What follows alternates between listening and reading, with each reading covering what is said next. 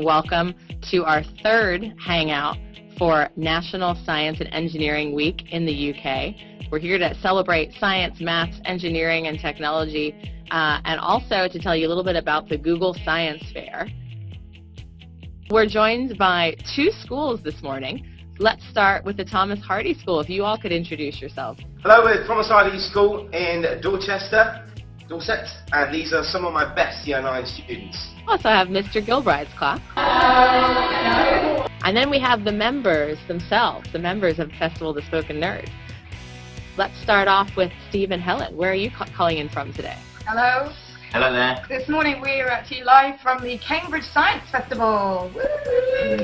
Hi, I'm in Perth in Australia, so it's late in the evening over here. What is that? There's a blackboard. What? Oh, I haven't seen one of those for Oh, years.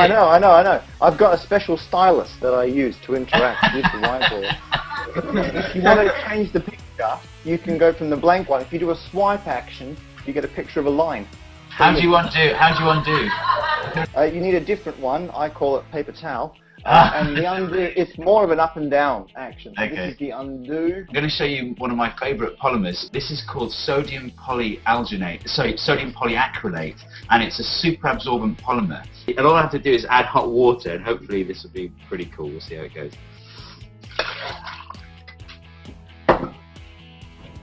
You're just totally messing up their office there, aren't you? Oh yeah, so what I've done is put down a bin liner. Or trash bag for our friends in the US. Look at that, isn't that amazing how much is created just from that tiny amount? How did you get into this sort of work?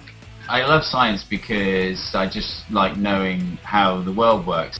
Because how else was I going to get roomfuls of people to listen to me talk about maths? I started doing stand-up, and it's actually stand-up that got me back into science again, because I started doing gigs with people like Steve and Matt and people like Robin Ince who, instead of just telling jokes, they were talking about things they were passionate about, and I realized that I was really passionate about science.